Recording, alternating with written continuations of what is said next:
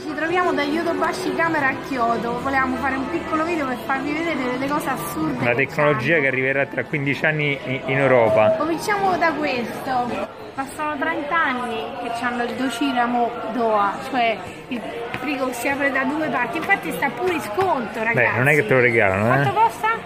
Più di 1500 euro, però praticamente. Guarda che frigo. No, facciamo rivedere che questa cosa è fantastica. Di qua. È lo stesso frigo. E poi di qua. Vabbè. Poi c'ha altri cassetti, questo del ghiaccio, questo delle ci sono le verdure finte dentro, cioè scritto sample. Number one. Che figata! Number one. Bellissimo, number one. Il Giappone è number one per la tecnologia. Andiamo a vedere qualcos'altro. C'è un asciugacamicie appese così non si spiegazzano e vengono tutte belle asciutte. Ci devi avere una casa enorme perché solo sto armadio. Quanto costa? Costa intorno ai 1500 euro, boh, qualcosa del genere. Arrivare tutti. Ma guardate questi frighi. Wow. A parte guarda lo spazio che c'è. Oddio. Che cos'era? Aiuto, mi È rotto? Che cos'è? Ma che? Ah, sotto. Il sottovuoto! C'è il sottovuoto. Cioè tu chiudi e fa il sottovuoto. Riapilo? Vabbè. Vabbè, in qualche maniera evidentemente che lui fa il sottovuoto. ma proprio vero, non finto. Poi sotto? A parte figo che ci mettono tutte le cose dentro, vabbè. Ci mettono le cose dentro, le uova finte, guardate.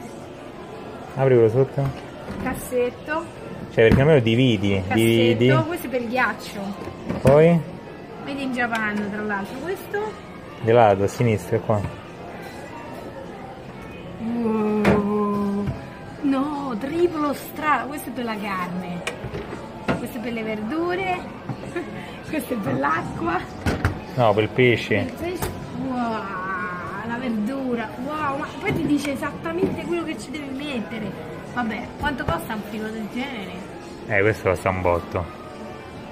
Costa tipo più di 4.000 euro. Wow. Vediamone un altro. Guarda quanti. Questo che fa? Questo non ho capito. Rifallo un po'. Se uno c'ha le mani sporche. C'è scritto, se c'è le mani sporche, fai così. Questo si apre. Oddio! Guarda, sono le cose aperte, guarda! Sono pure i succhi mezzi aperti. Guarda, e poi per chiude. Wow! Wow! Cioè, non ci posso credere. Questa cosa c'è di un'utilità incredibile questo. Queste sono le lavatrici, questa è l'acqua. Questa è un'apertura fighissima. Così che non ci deve avere tanto spazio sopra, no? E le case sono piccole, a parte vabbè è grandissima. Poi c'è questo per prendere tutti i pelucchi, i vari fazzoletti che Emanuele lascia nei pantaloni. Servirebbe proprio a noi. Fantastico. Siccome loro vogliono sempre vedere prima di comprare, cioè, vogliono far vedere come funziona. Quindi va bene, tu però c'è pure la versione che sta in funzione, così la vedi, se ti piace la compri. Questa è della Panasonic. Poi vabbè c'è tutta la sezione, c'è tavolette. Guarda, c'è pure l'omino che ti fa vedere come funziona lo schizzetto. Vabbè, cioè, questo non sarà mai troppo tardi, poi verranno introdotte anche in Italia, nonostante abbiamo il bidet. Quanto costa uno della Toto per dire? Ma neanche tanto! Beh, questo è il modello più semplice. È semplice, fa il bidet e lo sciri, che è il lavaggio quello un po' più forte. Poi che fa? Ma sapete che c'è? Madonna, stanno chi tutti è i che prezzi pure ovviamente no, di più. Ce n'è una che addirittura fa il vento, diciamo, case per asciugare, però non l'abbiamo trovato nell'hotel. Fantastici. Questo è per levare gli acari dal letto, è della Zoggirushi che fa pure le risottiere. Cioè che fai? Praticamente tu lo infili dentro il piumone, tipo qua dentro, e lui tipo fa un getto, fa un getto e muoiono tutti gli acari. E muore tutti gli acari. Questo sterilizza le scarpe, sterilizzatore da scarpe.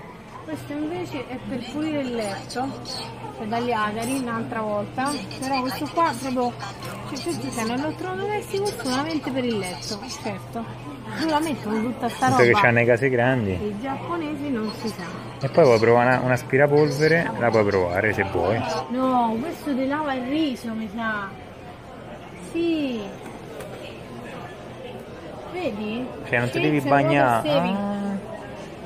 Sì, lo sciacqui, se te fai il no? riso alla giapponese che lo devi sciacquare di solito con le mani. Lo sciacqui.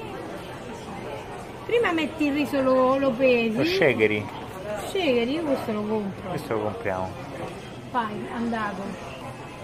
Questi sono tutti pulisci riso. Ma non è che questo è per pulire il riso integrale e farlo per il riso integrale e farlo diventare chia bianco. Ah, polish. Questo è proprio polish, perché vedi, lei ce l'ha integrale, lo pulisce con l'acqua. Questo non credo, questo penso che lo sciacqui e basta. Guardate quante risottiere. Questo è piccolissimo, guardate, per una persona, per un single. E se c'ha le case piccole, wow. Lo mantiene 3 ore però, mi sa. Solo 3. E qui hanno le altre risottiere, 1000 tipi. Questo è un toaster, un fornetto solo per il beh, forse pure per qualcos'altro. Però praticamente la cosa è che metti un po' d'acqua qui, lui dice, chiudi e accendi, e praticamente questo, ora lo fa vedere, praticamente cuoce col vapore, cuoce un pochino con un pochino di vapore, e vedi, mette l'acqua, accende, mette pane, tosta pane, 7 minuti, e lo cuoce bene senza farlo bruciare, perché con il circolo del vapore, vabbè, non possiamo competere. E poi torniamo all'antichità con i macinini per il caffè, perché a loro gli piace proprio macinare il caffè per fare il drip coffee, gli piace tanto. Ma quanto? Ma non è, queste pure ci stanno, queste qua sono carine. Queste addirittura sono ampolle per fare il caffè, c'è roba proprio tecnica di alto livello. Questo che cos'è? Vita Antonio. Vita Antonio. Sarebbe per fare la... Vota Antonio, Vota Antonio. Guarda, il forno per la pizza. 400 gradi arriva. Che figo! Questo ce l'abbiamo pure noi veramente in Canada. E veramente funziona bene, fa una pizza proprio napoletana. No, questo perché? Per fare tipo zuppa di pesce. Vabbè. Ah, guarda questo, come vedi? Per fare i takoyaki. Sai le palline quelle col polipo dentro, giapponesi? Questo è il pitcher apposta per i takoyaki. Cioè, i giapponesi hanno una cosa apposta per tutto. Tutto, pure le barchette per i takoyaki di carta. Barchette per i takoyaki, queste comprare barchette. Vabbè. Quelli per girarli. Comunque guarda questo, acceso, spento. Questo invece automatico, questo devi girare automaticamente. Vabbè, insomma, nonostante i giapponesi hanno le case piccole, c'hanno un sacco di elettrodomestici, e se venite in Giappone e volete fare 4 risate, venite a vedere questi posti tipo Yodobashi Camera, che non c'hanno solo camera, hanno di tutto, ed è veramente sconvolgente quello che hanno come tecnologia. Ciao a tutti da Vancouver in Giappone. E ricordatevi del frigorifero che si apre da tutte e due le parti. Cercatelo quando venite in Giappone. E vita Antonio. Questo invece è per te.